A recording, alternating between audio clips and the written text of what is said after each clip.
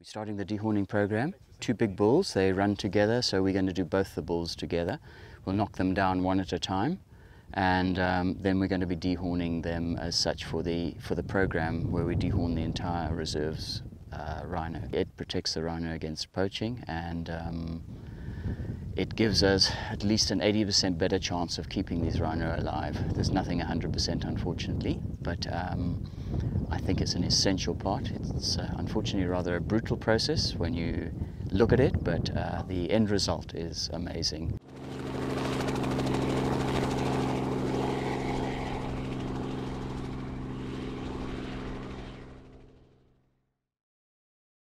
Dart 1, and then what I will do is I'll wait a minute or so, see where the youngster is going to go, where the mom goes with the youngster, and then we'll try and dart the calf at about a minute after we've darted the mom. Theoretically, that should get them down virtually together and staying together, which is obviously what I need, because it's much easier to deal with them when they're next to each other. I think she's going to take off, but I don't think she'll go far. They're so used to feeding here, so used to people. She'll probably trot up to that sort of aloe, look a bit startled, and then probably come back to the feed. That's what I'm hoping will happen, and I would expect probably to happen here. I'm going to go for the female here, the big one on the right here. Critical part of our equipment is a stopwatch. It tells us whether this dart is working or not.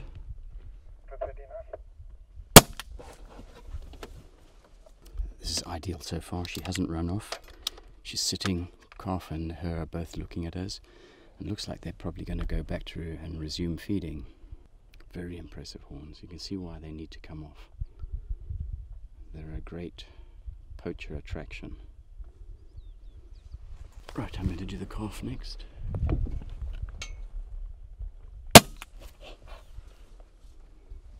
It's actually quite nice that they're walking off, because it'll be easier to deal with, because these two are going to be difficult to push away. Coming up for 2 minutes now. We're about halfway to starting to see signs. At this stage nothing much showing, but I'm not at all worried about it. That's as we would expect. You see the calf is showing signs now. She wants to go down. Okay, grab her bottom leg, let's pull it around. That's it. That's it. Well done. Okay, she's facing. I'm just going to do a partial reversal on this little calf, get it stabilized, and then we'll go and deal with mom if necessary.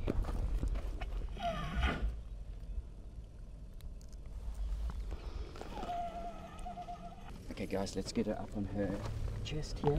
Can you come here and just bend these legs for us, please? Bend, that's it. Pull it forward. Okay. Right, that's fine, she's going down.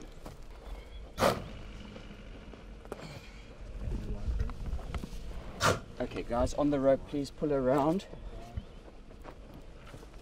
What's it level? Pull downhill.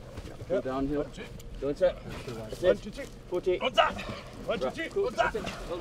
100. Is that Take the rope off. You kind of, yeah, that's it. 100%, let it come back up again. That's it, well done. Cool. Right, let's get cracking.